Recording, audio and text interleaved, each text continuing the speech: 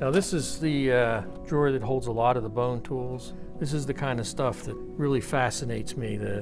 I guess it's the concept of bones and then taking those bones and make them into something functional.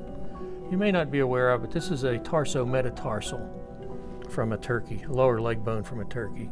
And these were very, very good bones to make very, very sharp awls. You can see the point here.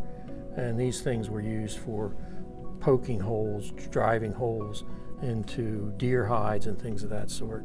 These are some of the most easily made tools. This is the ulna, one of the arm bones or front leg bones from white-tailed deer.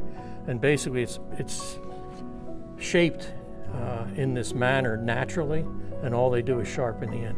And again, you can see the sharpness. You can see where the use is. It's actually tapered at the end to this very sharp point. And this one not so much, but you can see again it's tapered from use. This is a deer antler, and you can see it's been hollowed out. And this was probably made into a headdress and probably used by the shaman or the religious practitioner in ceremonial activities.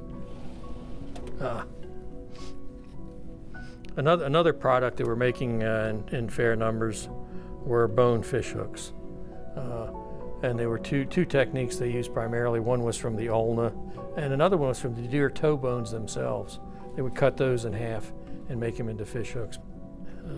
Occasionally you find things of this sort, although this was probably not a tool. This is a part of a bear skull, and this is one of the canines. A lot of times you'll see these canines perforated for suspension, and they would wear them as gorgets or things of that sort.